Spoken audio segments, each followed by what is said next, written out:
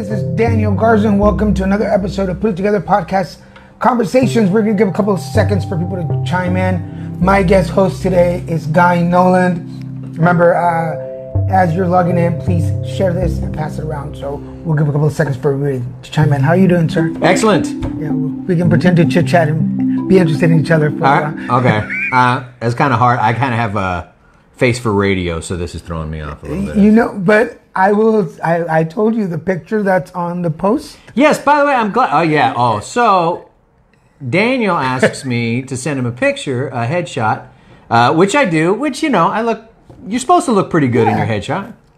And the response I get is, wow, you look really cute in this picture. You did. Well, thanks, man. Because I told you. I don't normally, I guess, look decent. So. Well, you're shaved different in the photo. I am. Yeah, you only have the goatee and it's nice and clean. Yeah. But now I'm more of a bear. Yeah. Even though I'm not gay. No. But I'm more of a bear. But if you were gay, if I was gay, then I'd be a bear. If you were gay, you would be a bear. But since you're straight, you're a white guy.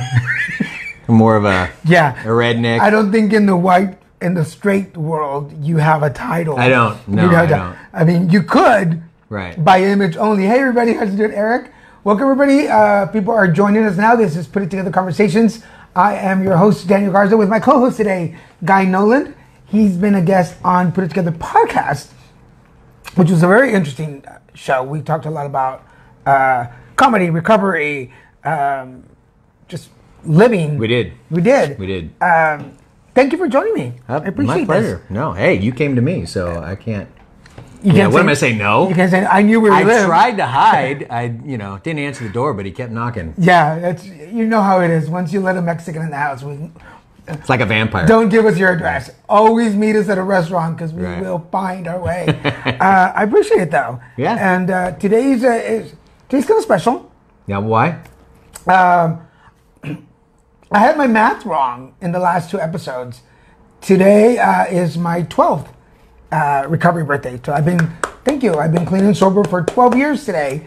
And That's a huge accomplishment. That's by the way. really good. I wanted 13. I was pushing 13 because I wanted to be a teenager again. You know, I did my 13th. Is that what you got on your 13th? That's 13. You can't see it. We'll have to take a picture and we'll post it of his shoe. He's trying to show me his underwear, people. So, thank you everybody for joining us. I got underwear on my 13th. And I brought a show and tell. This is a cap. Yes, it is a cap. This is an Alaska cap that my friend Bill Cook, who was my roommate at the time in Houston, he had just gone to Alaska, brought it back, and then I went to rehab, and I wore this almost all through rehab, 3 months. That's great. That's a good keepsake. Yeah, and I haven't worn it since. Never? No. The day I got home after rehab, it went in my closet, and that was it. This was the rehab cap. So when I become when I become famous, and there's I have the memorabilia room in my house. Right. This will go up as the rehab cap. Nice. So now you know. All right. Now you know. So today's topic. Yeah. Funny thing about recovery. Funny thing. Funny thing about recovery. People don't normally think that recovery can be funny. Well, I think because it's only usually funny in hindsight. I don't think people find the humor in it in the here and now. But yeah. Now that we've pretty much talked about it, you are also clean and sober. Yeah, I just had my 16th birthday on June 6th. But you only look like 21. I know. That's because I got sober when I was 4. That's how white people do it. Yeah. Start young and young. Congratulations on that. Yeah, this is what 21 looks like. White. It's not. No. Don't grow up, kids. Don't grow up. Congratulations on that. Thanks, man. Thanks. For those of you that have been following me on Put It Together Podcast, know that Guy was on one of my episodes. I'll look up right now and see which episode he was. But that's when I kind of found out that you were clean and sober. Is that the reason for the topic? Well, actually, when when I asked you what you wanted to talk about, you gave me a couple of different subjects. Right. Which were? Sobriety is things that I can talk about ad infinitum, sobriety being one of them. Also, growing up in a religious family is something that I can go on for hours and hours about. I know that sounds exciting. But sobriety is one of the things that we have in common, and it's an easy subject to talk about. So let's start, because I know people are going to be like, well, if you're going to talk about sobriety, there's got to be some like dirt in there. The first time you got like shit-faced drunk. Oh, that would have been okay. So let's go back. All right. So first of all, I come from a long line of drunks. Right? Okay. So I'm Irish. That's good to know. Yeah. So I go way back. I go back. I had a great uncle somewhere back in the day who died when he fell off his horse drunk and broke his neck. Oh shit. So we can go way back. When I was a kid, I remember my first drink was my aunt, who subsequently died of liver cancer. Not funny. Not that. But That's a little. See, we're comedians, so we kind of laugh in inappropriate places. It is a little funny, but she would laugh. Point is, first, when I was 6 years old, she was drinking a beer. She drank Miller Lite, and she says. And I said, "What is that, Aunt Sherry?" She said, "Oh, it's a beer." I said, "Can I have some?" And she said, "Okay, here." She gives me a sip, but she turned her back, and by the time she turned back around, I had downed the whole beer. Wow. So that I was off to the races. Should have known. Should have known. That should have been, should have seen that coming. But my first drunk, I think, was when I was 13. We had, some of my buddies had a party in my friend's garage. Invited a couple of 8th grade girls over and had his big brother buy us a 12-pack of Schaefer Tall Boys. Wow. And that was my first real drunk. And I loved it. That's how I mean, people, know this, but they always say that, that there's something different about us chemically, our makeup, right? Yeah. And I have no doubt that I'm different, that alcohol affects me differently than it does. I can't say you, no. but like what we call normies, normal people, right? Because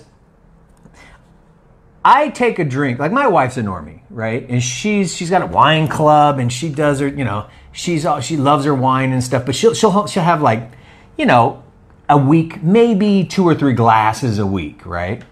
And she'll drink a glass of wine, and then she'll maybe have a second one if it's like a celebration or something, and then she'll say, "Oh, I'm starting to feel it. I need to stop."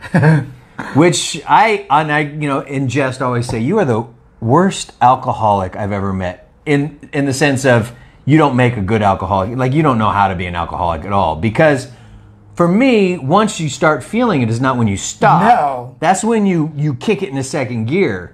Right? I want to go until I don't feel it anymore. Right, yeah. Right. So these normies, I look and I go, see, that's how I know that it affects you differently than it does me, because if you felt what I feel, you wouldn't stop. Right. You know what I mean? Yeah. You would never stop. You'd stop until, that was my whole thing, is that I couldn't, that's why I couldn't stop. It was too good. It felt too good. And for me, you hear people talk about in the rooms all the time, "Oh, it stopped working. It stopped working." It never stopped working for me. No. It always worked all the way up to the end. I continually will always say that the reason I stopped is because I got caught.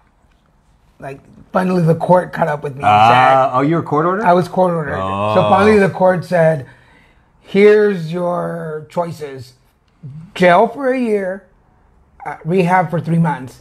And I thought about it. I was like, seriously, right? I was like, are we talking like are we talking like Mexican movie jail? Right. Or are we talking HBO Oz jail? Right.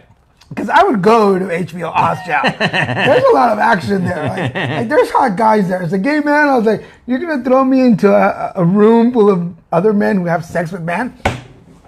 Sign me up. That's not prison. But it took some convincing for me to go to rehab, because I'm kind of like with you on the same level.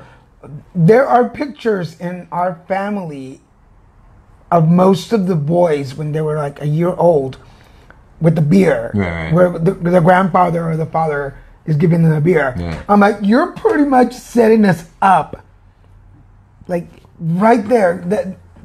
And again, this is not judgment on anybody else who's watching the show today. This is just how our lives are and how we find the funny in it. And for those of you that are joining so far, thank you for joining us. Hello to Eric, Bill, and Davey. Thank you for joining us. We are talking with Guy Noland. This particular conversations, and we're talking about funny things about recovery, because today I'm celebrating 12 years clean sober, and actually I can't find anybody that I would want to celebrate it with. Oh, thank you. So this is awesome. Excellent. And I'll tell you guys how we met, because that has its own story too. Part of my stand-up early on, before I was doing real stand-up, was telling people, was like, there are no alcoholics in the Latino community. There are no alcoholic Mexicans. Right. Because we can drink on Tuesday. Right. Because it's Tuesday. Right. Thursday.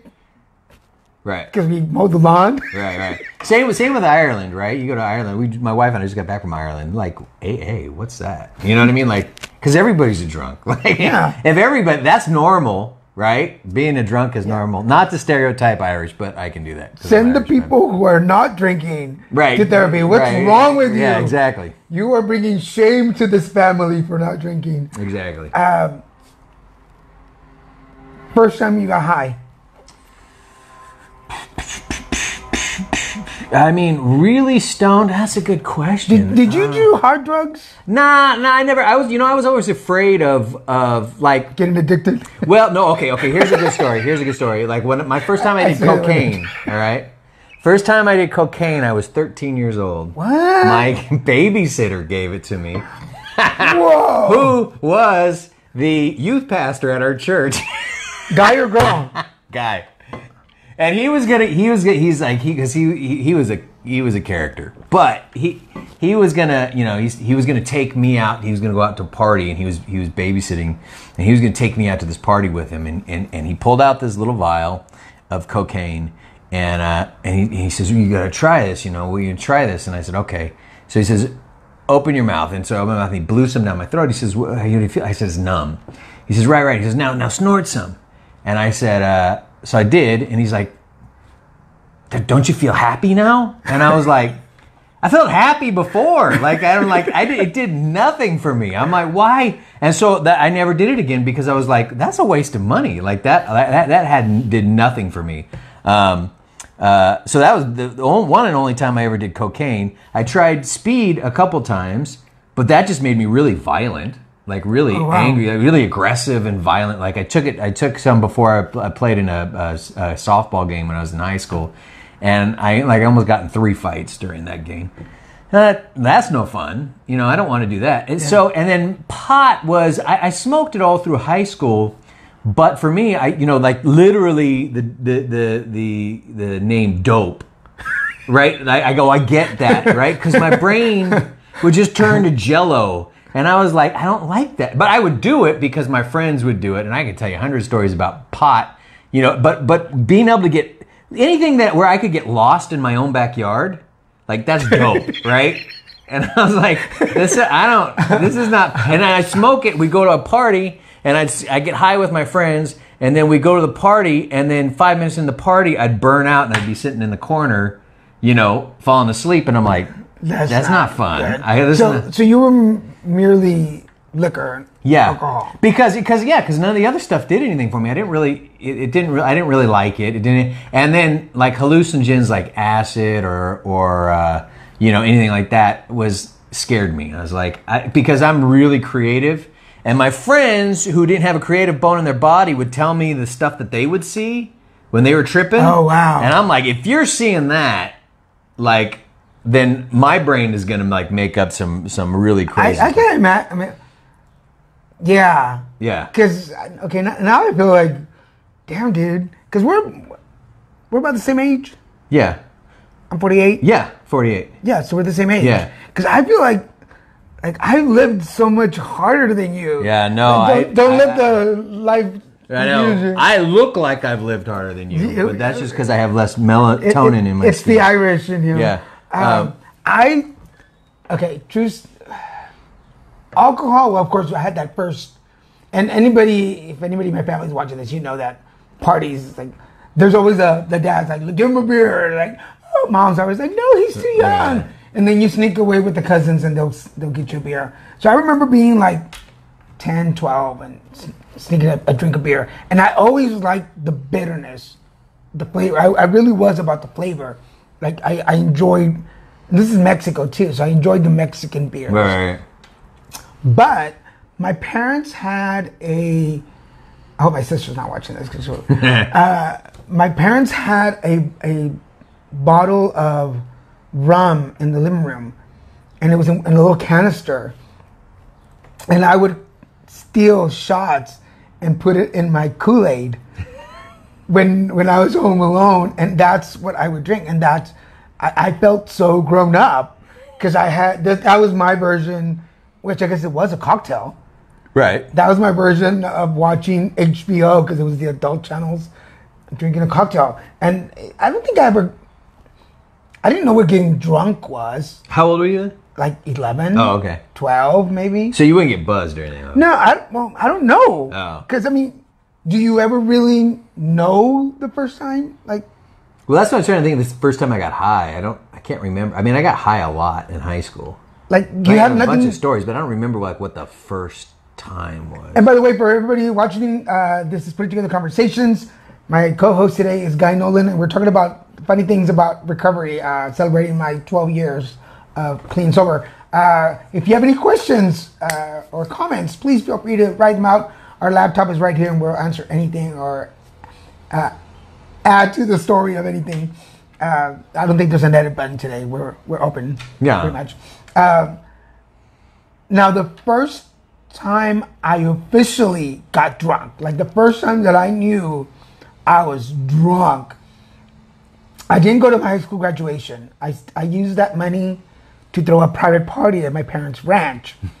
Yeah, So there were all these friends from Mexico. There was about 6 of us, 7 of us. I don't think anybody in my family knows about this. I'll have to burn this. I don't think this is going to go on YouTube. But we went out, and in Mexico, there's this drink called sangria. Ooh, yeah. You know what sangrias are? Yeah, so it's like tequila and this red drink, which is basically... It's like wine, isn't it? Yeah. So you mix it, and they call them vampiros in Mexico, and that's the mixture of the tequila, the sangria, a little lime, a little grapefruit soda. Oh, it's the best. We ran out of the sangria, so basically we were doing grapefruit and tequila. Then we ran out of the soda. I was going to say, you ran out of grapefruit. So then it was just tequila shots. This was, of course, like July. I'm on the floor outside with my cheek on the ground because it's cold. And I'm like, nobody move me. And I'm right at the edge where the dirt is, so if I threw up, everything just went there. And I swore that I was never going to drink again. Ever. Until the next morning. Yeah. And that was my high school graduation party. I don't think I've ever had I'm never going to drink again. I mean, I've had the, continual, that sucked, and boy, that was awful, and I just want to kill myself. But, it was, I was always like, yeah, but I'll get over it. No, I'll push through this. I'll get to the next one. But see, the other thing too, were you a blackout drinker? I have. No, I never blacked out. Dude! Never blacked out. Why are you doing here then? That's what I'm saying, right? It's like, well, in the beginning of my recovery, I was like, I didn't think I was an alcoholic, right? Because I'm listening to all these people, tell their stories. And of course, I'm in the beginning listening for the differences rather than similarities, right? Right. So I'm like, I never blacked out. I never had to get up in the middle of the night to have a drink, I didn't drink as soon as my feet hit the floor in the morning. I didn't like to drink during the daylight hours, right? I only like to drink at night, but here's the thing is that I'd drink until 5, 6 in the morning and then sleep until 2 o'clock in the afternoon, so night wasn't that far off, you know what I mean? But I was like, oh yeah, I remember everything. I wasn't a day drinker. I just slept through it all. Seriously, like my doctor asked me once, he goes, do you drink a lot? And I'm like, define a lot. And And he goes, every day. And I went, no. And I thought, I drink every night. But I was like, no, for real, I don't know. I drink every day. No, I never drink during the day, Doc. See, 'cause I even remember the first time I tried Coke. I was 20 years old. I lived in Dallas. There was a gay bar in Dallas called The Wave, which is not there anymore. For anybody in Dallas, this was over off of Maple Avenue. Everything's big in Texas. Everything's big in Texas. And the boyfriend, the living boyfriend that I had at the time was 3 years older than me. So he was like 23. And I thought I wasn't cool enough. To do Coke? No, to be with him. Oh. Because we lived together and then he was older and I was like, I'm not cool enough and I need to do something to prove my coolness. Right. So this girl that I was working with had friends who got drugs and I asked her to get us a couple of 20s, which I didn't know then. I didn't know how to associate that a 20 meant $20. Right. So she did. We went to the bar. These are the things I remember. I can't remember what I had for breakfast yesterday, but this I can remember. Right. We were outside the bar on a cassette. This is how old that is. This is 1991. A cassette of Seal, the singer, Seal. And the cassette was playing Crazy, the song Crazy. That song for a lot of times was a trigger. I could not listen to that song. But he was playing, so on the box of Seal, that was my first time I ever snorted coke. Now, what did it do for you? Did you feel a difference? Well, that's what I'm trying to say. Is like, I had nothing to compare to. Right. So I didn't know what it was supposed to do. All I know is that I did not sleep that night. Oh. Because we kept doing that. Right. And I just kept going like, I don't feel anything. Right. Well, see, that's why I think that's why I never did meth. Right, was because the first time I remember meth being introduced was in a high school party, and I walked into this room. These guys were doing meth, and they were like, "Hey, you want some?" I'm like, "What is it?" And they said, "Meth." And I go, "What does it do?" And they go, "It keeps you up for 3 days." And I was like, "No." Why would I want that? I don't want to do that.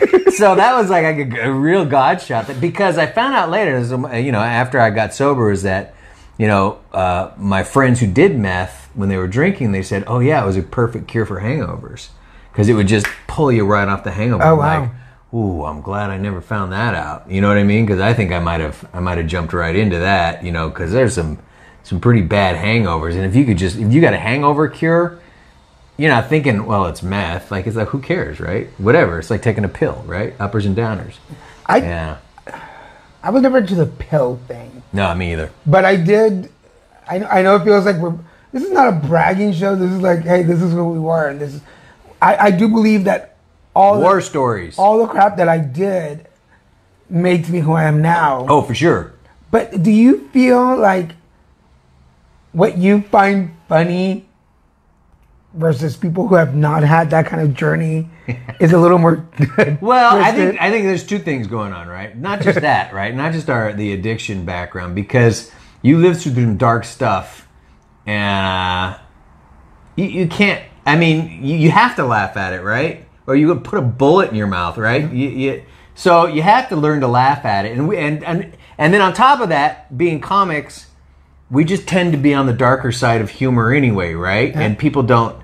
And so if it's not politically correct, that's right where we go, right? Totally. That's like, we dive right into that, which is kind of, every comedian will tell you is kind of the bane of a comic's life is all this political correctness shit that's going on. You can't even say it. Yeah, I can't even say it. That's cursing. Yeah. But I do think, that it comes, from, because if you got to look back and laugh, you have to, or you just kill yourself. Yeah. You know what I mean? And the stuff that I've been through, or stuff that I've put other people through, that's the other thing, right? Like nowadays, like, all these celebrities who are being crucified for a tweet from 15 years ago or whatever, 10 years ago. Like there's no room for reconciliation. There's no room for forgiveness. And I'm like, oh, I'm so glad there wasn't cell phones or like cameras and stuff around back then. Like I'm 16 years sober, so they hadn't invented the iPhone yet. And I'm like, whew, Man, and there was no Twitter back then or anything, so I'm like, oh man, I dodged a bullet on that, because if I had to explain some of my behaviors, ooh, I'd be in big trouble. I think when I went to rehab, MySpace was still a thing. Oh yeah. I don't think I could. I probably would have had to change my name and move to another country. Yeah. Obviously not a Latin country, or maybe I should have because I could mix in. But I think now, okay, I got busted having sex in a lesbian bar. So many things wrong with that statement. In the bathroom, 3 times. 3 times by the same security guard, the same dude. Not the same night, I hope. No. Oh, all right. No. But obviously in the same 3 season. times in a row. Probably in the same summer or something. Right. That in the end, I ended up dating the security guard for a little while. Oh, there's so many things wrong with that story. He kept telling me, he's like, you must be high. And I was like, yes. And I think like the last time. So he must have saw something good in there. He was like, hey, I'll give you. I like your moves, son. I'll tell you this. Security guards always know where the best drugs are. Just to put that out there. Bouncers at bars, they got the end. Yeah. Not that I'm saying. And if you're a security guard, doesn't mean you're a gay drug dealer. But you have relax. But you have the potential. Let's just say that. But if you ever wanted to be. For a while there, acid, X were my thing. When I was doing X, Oh, see, I never did X. The way that I knew it was working and my caliber of like, oh, this is good shit right here, was I would always see a chubby redhead woman in the room. So, like, was she really there? No. Oh. No. I didn't know X was a hallucinogen. Well, that's how I knew. Well, is it? Everybody ever done X? Was it supposed to be? Because I don't want to look it up right now. But the first time, again, Dallas. All my history all starts in Dallas, which is probably why I haven't been back in a while. I just had a flashback right now. I was in downtown Dallas at this bar called Club Uno at the West End area, and this was an after-hours bar. You went there about midnight, 1 o'clock in the morning, and you stayed till like 4 o'clock in the morning. And they didn't sell liquor after 2, but you can always find the drug dealers in the area. Oh, right, so you would find acid or X or some kind of one of those. In Texas, it's 2 o'clock. That's the cutoff. Yeah. Okay. But this was like an after-hours bar, no alcohol, but you were high. And the first time I did X, we were there, and I remember turning around and there was this chubby red-haired woman staring at me. And I looked at my friend, I was like, why is she staring at me? And he's like, who? And I'm like, her, the red-haired. And I just kept going, and he's like, dude, you're high. I'm like, probably. So that was, I know the story sounds insane, but that was my thing. If I took X and I saw the red-headed woman, I knew it was working. If I didn't see her, I'd be like, dude, this is shitty. So now if you ever see me do stand-up or see me out, now you know where my brain comes from. That's a... Yeah, see, the 2 o'clock in the morning thing, that used to put a real crimp in my drinking. Like, that whole thing was... I'm kind of this proponent of take away the 2 a.m. rule, because if you let drunks just drink, like till they can't drink anymore, they'll just stay where they are. You know what I mean? Like the reason we have drunk drivers is because they're closed down, so they're out on the road. See, so just let them stay where they are. They'll pass out. We're not just good looking. Yeah. We have ideas. But see, because that was the thing. Is like I had this, like, you know how delusional you are when you're in your disease, and I had this thing that, like, I had convinced myself that if I didn't keep booze in the house, then I didn't have a problem, right? Right. So I knew just exactly how much alcohol I needed to get me where I needed to be for the night, you know, to put me out, right? So, and it was always one of those big jugs of wine, right? One of those big, like, 2-liter jugs. Like, that was... Christoph? Yeah. Well, no. Actually, were you classy? I was a little classier than that. I'd take anything in a pinch, right? Or just 2 bottles of wine, right? Because I had given up on hard alcohol. Because again, I don't drink the hard stuff. I just drink wine, right? I would drink like in like those big mugs, like of course. Those big beer steins. Oh yeah. So that if anyone asked me, I could say I've only had 2 drinks, and that was legit, right? But here's the thing: is that big 2-liter thing of wine didn't always work, right? Like once in a blue moon, it wouldn't get me where I needed to be. So, which meant that every night at 1:45, I'd be, about 3/4 of the way through that, or halfway through that bottle, and I'd go, oh, I better get another bottle just in case. Just in case. Right? So then I would get in my car and drive.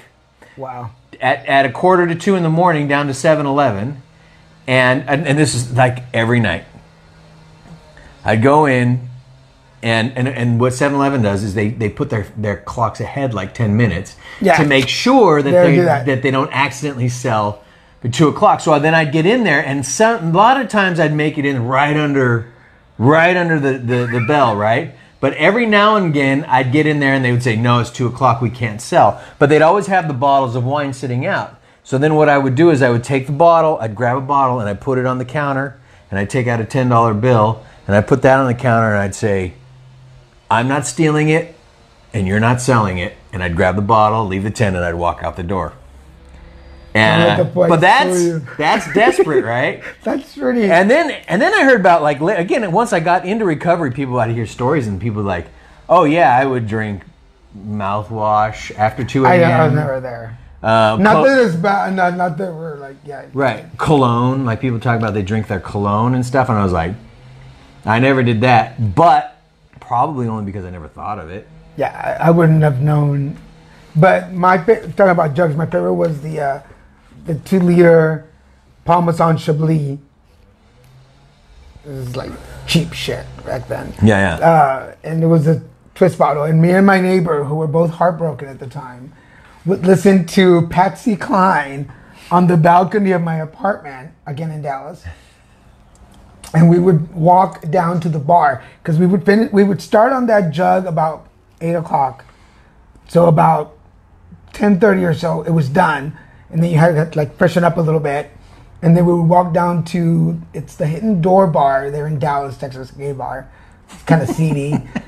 Wait, called the Hidden Door? The Hidden Door. Yeah, I know, right? Go figure it out. Shocking. And we would go there to finish off the night. Okay. For those of you joining us, we have some people on the show. I mean, following us today. Sorry, my head is already out there. This is Putting Together Conversations. My guest host today, Guy Noland, actor and comedian. We are talking about the funny things about recovery. We're not condoning you to go drink, so don't take it that way. But we're just sharing our own stories of our times as. Because if you do, you could wind up like this. You could look like this, and yeah. I was a white young man at one point.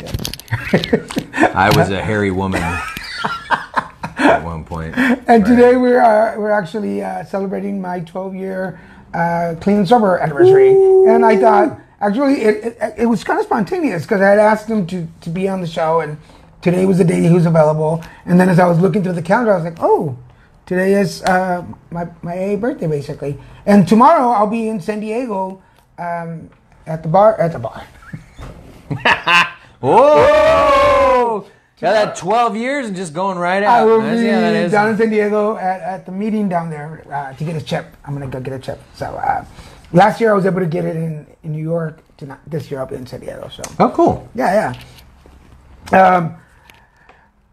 When did you decide, like, okay. Okay, so here's what happened. So we went into what it was like. Now we're into what happened. All right, so, I mean, look, for my last 3 years of drinking, every day was like, I'd wake up in the morning and go, all right, that's it. Like, I'm not doing this again today. Not again today. By about 1 o'clock in the afternoon, I'd be like, where am I going drinking tonight? You know what I mean? Like, but every morning for 3 years was like, oh, not today. But I got into this cycle of excuses of why I can drink tonight. Why can I? It's like oh, Tuesday, or what, Wednesday night. Well, I can't quit today because Friday's the day after tomorrow. I can't quit before the weekend. So I'd be impossible to get through the weekend without drinking. And then Sunday would come along, and I'd be like, well, it's technically still the weekend, right? And then Monday would come along, and I'd be like, yeah, who can get through a Monday without a drink? And then... But you were working through all this. Yeah. You had a job. Yeah, and then Tuesday was like new release night at Blockbuster. Right? So who can watch a new movie without... I can't watch a movie sober. So I did that, and I like that every night for years, every day for years. And then eventually, because I was a director a manager of live action shows up at Universal. And after 9/11, the whole entertainment business, and especially tourism and everything, just tanked. And so they laid like 20% off of their staff, and I got caught in that. So I was, I went off and I directed some films and things, and I came back and now I'm like, now what do I do? You know what I mean? Like I had nothing but time to sit around, and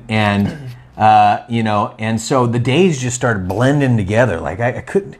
Because I'd just be, I'd drink all night and then sleep all day and then get up and start all over again. And I finally got to the point where it's like, there were times that I would take a 30-day break. Like I'd say, I'm not going to drink for 30 days. And I would stop for like 30 days.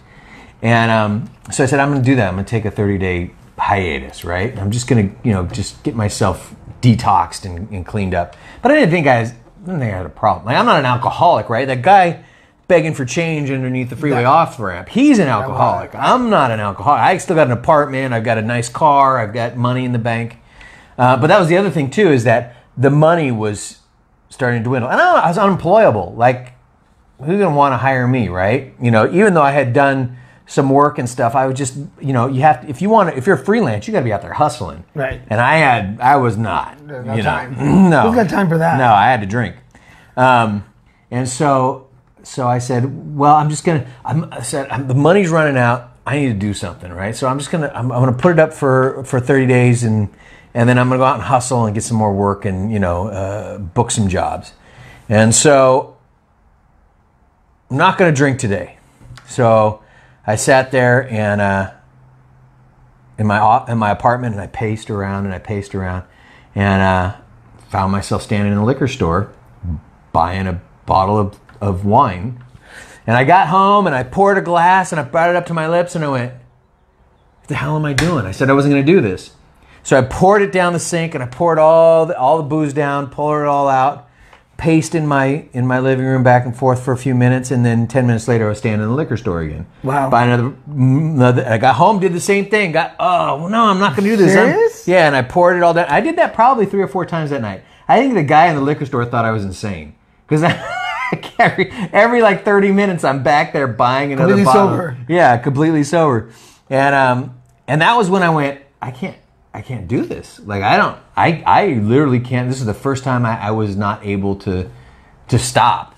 And so it was this is 2003, so we had internet, but for whatever reason I went to the phone book. I don't know at the time. I think I don't know. I have no excuse. But I just went to the phone book and I found AA, and I called the hotline and the central office or wherever, and I said, I don't know what I think I need a meeting. Now I had been to a meeting probably 7 years earlier than that when I was in my 20s.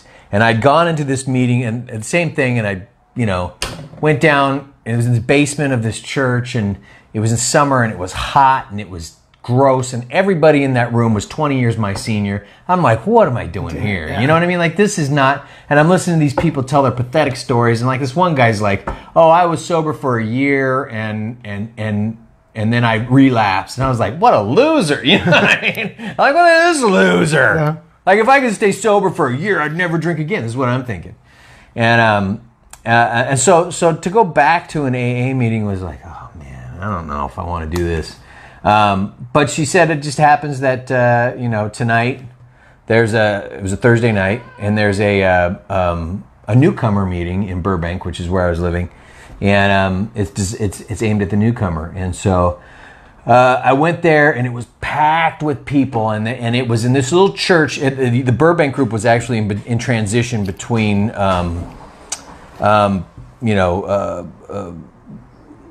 clubs and where they were staying. So they were in this transition, this little unity church in Burbank.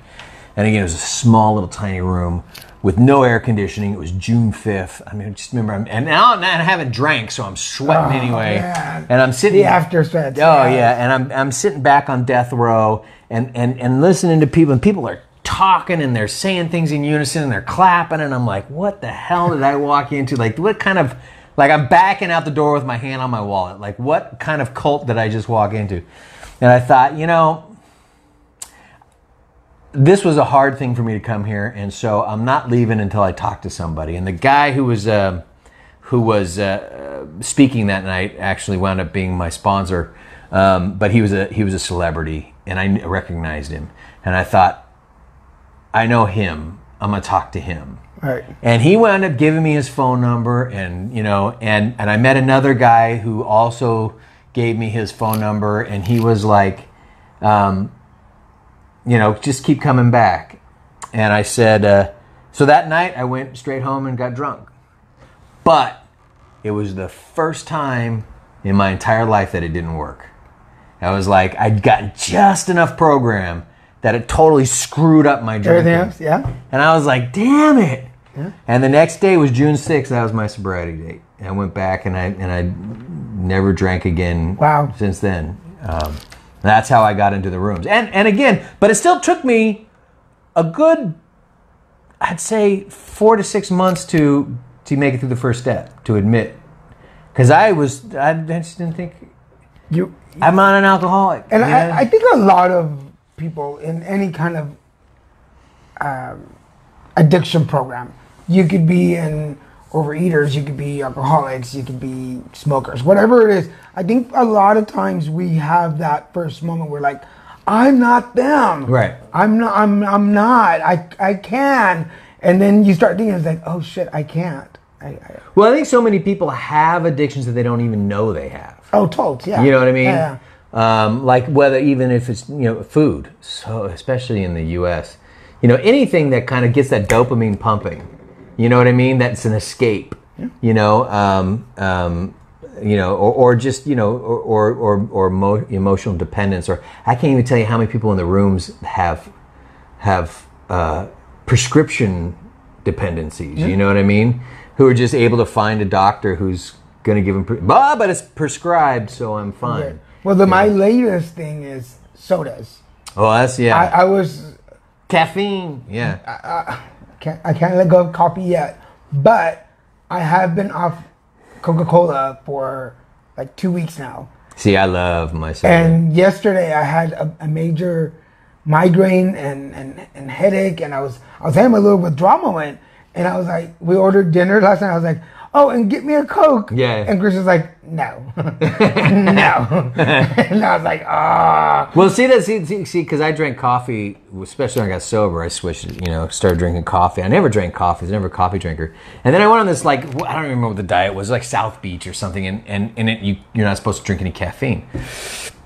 So I gave up coffee, and I got the worst caffeine headache. For like 2 days, I had a headache, and I went, that's not good. You know what I mean? So that's when I quit drinking coffee. But then, I still drink, And I almost took one when I walked in. Yeah. He offered me this, and I was like, ugh. But my thing is that people will say, oh, aspartame, it's going to kill you. And I'm like, look, I gave up drinking, drugs, smoking, sugar, flour. Just let me have my Diet Coke.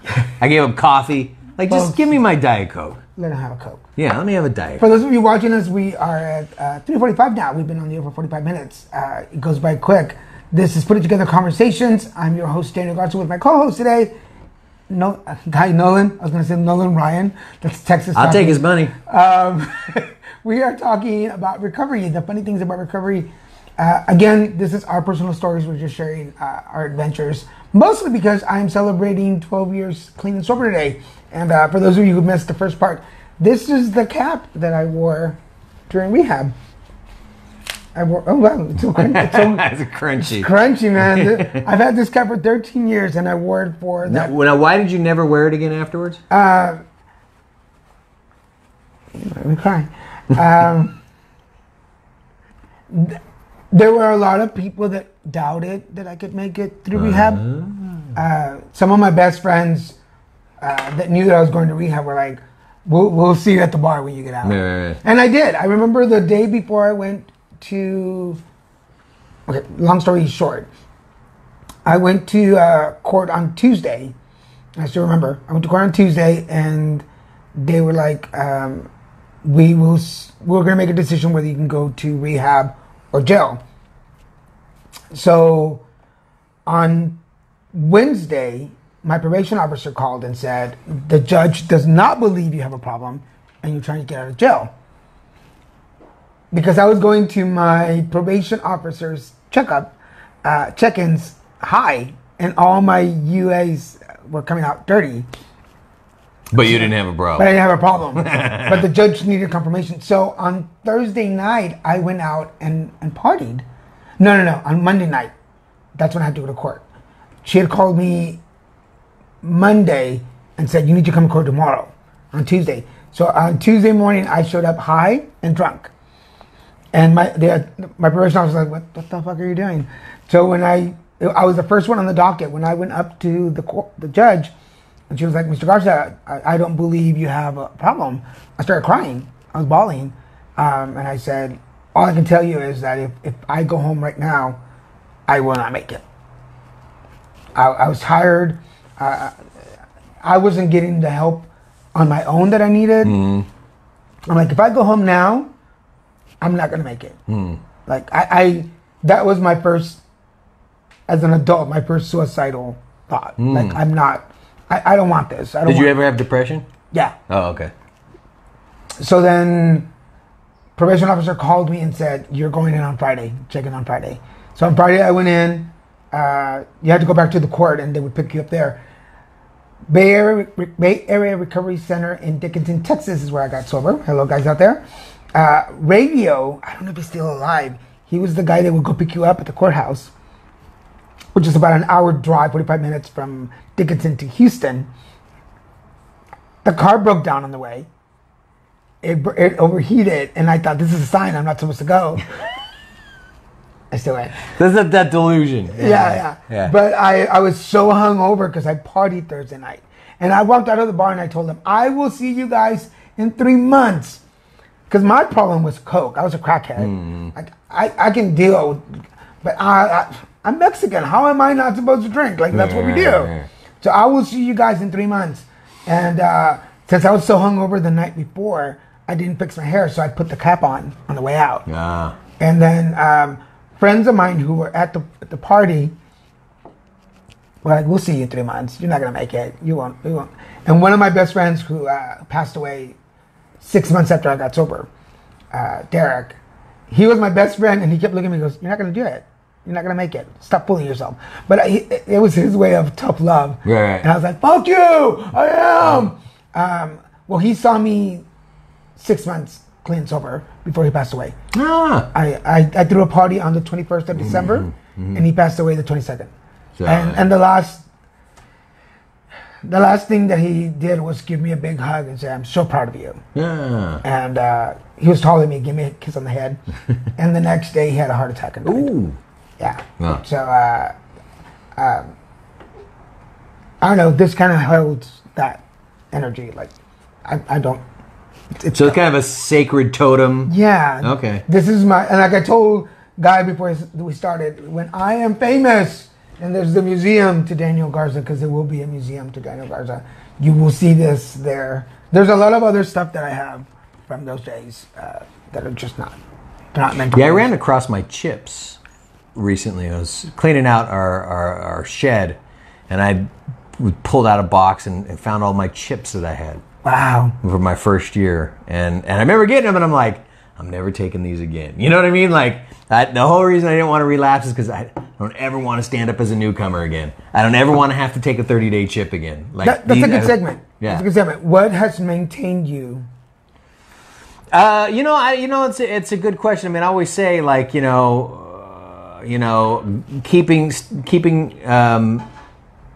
working the program, always having sponsees, always going to a program, working a program, maybe not every day, but at least trying to, like, once a week, get to a meeting, and maintaining a conscious contact with God, and not drinking or using.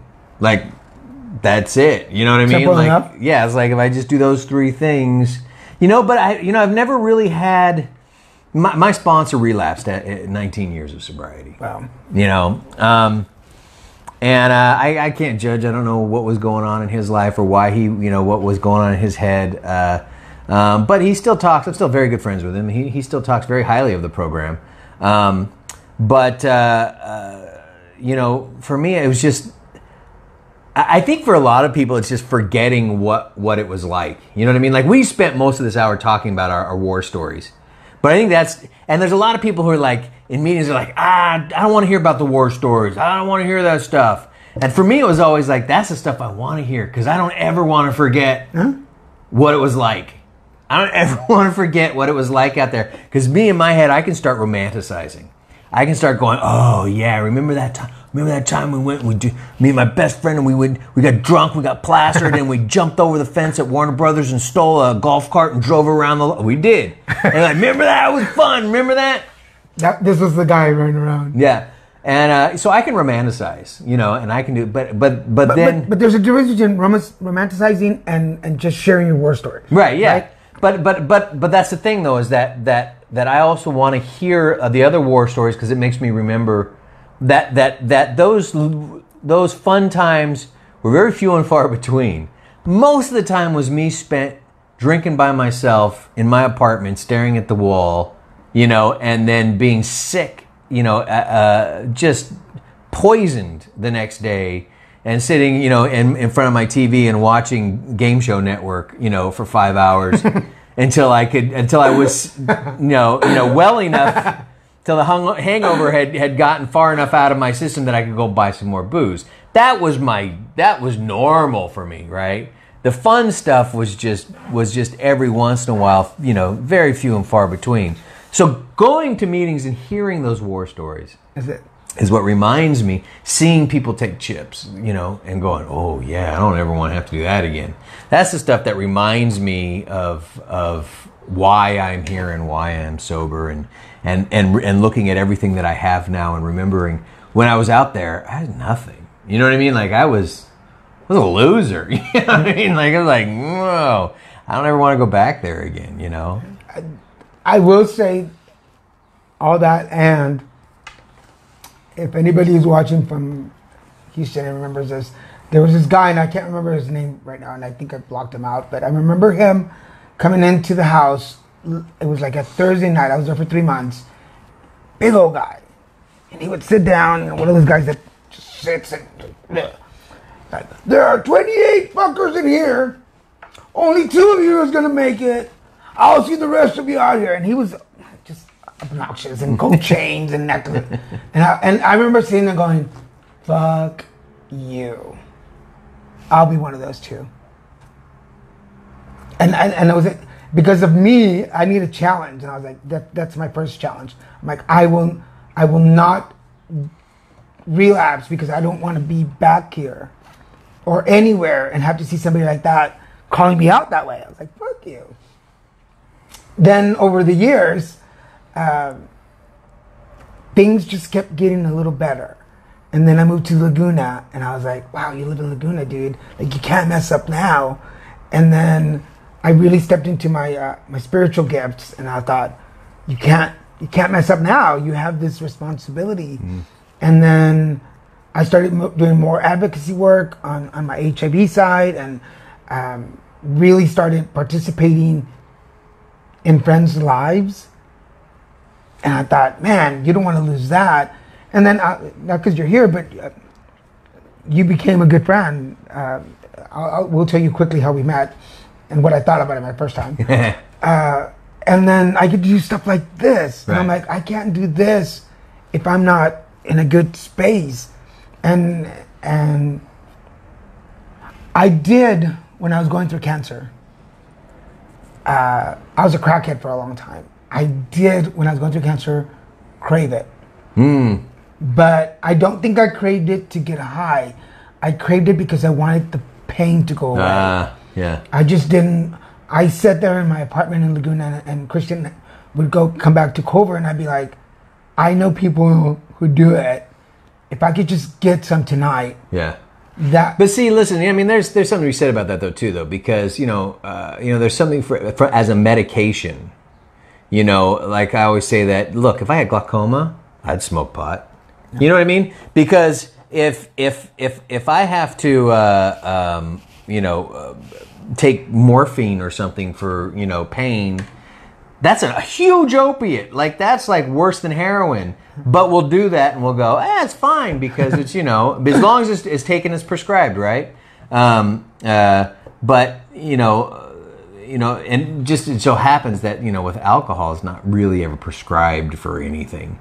But but like it's like if I always said that, like if I had some kind of cancer or something and that pot would help, I'd absolutely do it, and I wouldn't consider myself relapsed if it's taken as prescribed. You know what I mean? And that's kind of a controversial thing because there's some people in recovery who won't even take cold medicine. But for me, it's always been about intent, right? It's about intent.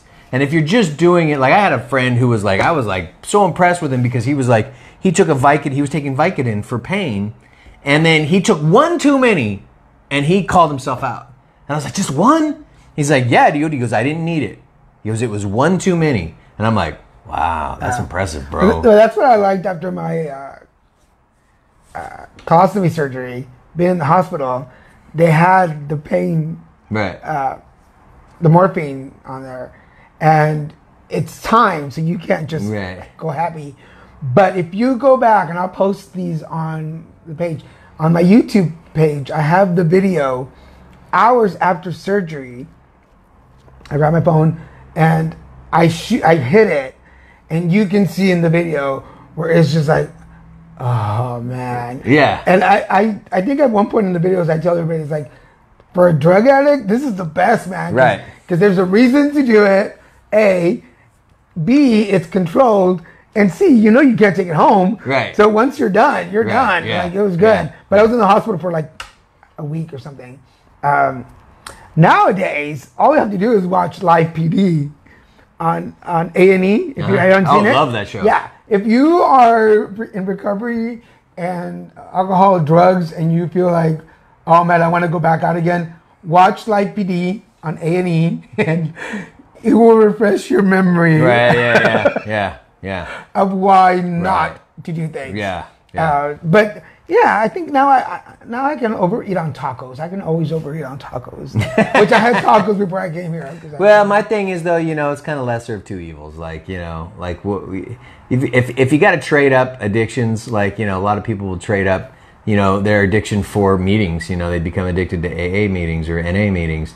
I was like, that's the lesser of two evils. Fine, go do that. Or whatever it is, exercise or food or whatever. You're like, that's all right. Okay, if you're over exercising, that's just dumb. I don't believe in that. I don't believe in gyms. That's just a cult waiting to happen.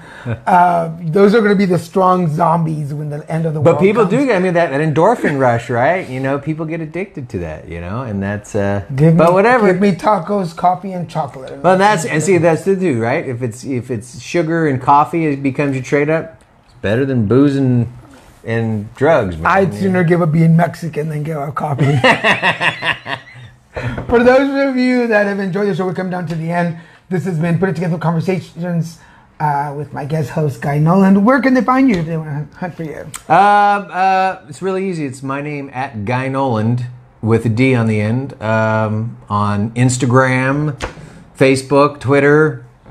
I have a show coming up at the 26th at the Comedy Store. Congratulations. Thank you. World famous Comedy Store on The 6th in the Belly Room at, I believe it's 8 o'clock. So come out and see that. Or the Ice House on July 7th. I think it's a 7:30 show. So those are the next 2 dates coming up. Nice. And we'll be sure to make one of those. Not next week. We'll be in New York next week. But for those of you in San Diego, I will be in San Diego tomorrow. If you're there, come out to the meetings. I will post it on my page. I'll be getting my 12-year trip. Thank you, Steve, who's going to be giving that to me. Thank you for joining us. On a serious note, if you believe that you have an addiction problem or an alcohol problem, please contact, go and Google AA, contact one of us. We'll help you find where you can go, what you can do. Anywhere in the country, there's a meeting near you. Or you can talk to somebody. But always reach out to somebody. Make sure that you don't go through this alone. I want to thank you guys for allowing me this hour to celebrate my 12 years. It's said easily, but it took me 12 years to get there. See what I did there? Thank you, sir. It's the humor. It's humor. Thank you, man. No, hey, I so thanks for appreciate having it. me. Nice. Before we go, the quick story. We met at Cool Beans Cool Beans Comedy. We took a class together. I was scared of him when I first met him. Obvious reasons why. He makes a lot of jokes about being... looking like a white supremacist. So... Which... Where? Really? Yeah. He looks like every other white guy in Hollywood. So I was kind of scared of him, and I thought, wow, this guy is going to be kind of bigoted or racist. And this is what sobriety has taught me, is that I needed to confront my fears in order to not let them take over. So I went up to him and said, I want you to be on my podcast. And then he found out I was a bigoted racist. Yeah, and then I said, well, I want more. Because I'm a masochist, and here I am. But I don't know if he knows this, but I consider him one of my best buddies. Thanks. I know that if anything, I could come to you. For sure. So for now, this is Daniel Garza and Guy Noland. Thank you for joining us and putting together conversations. And I'll see you guys next time. Bye-bye. Bye.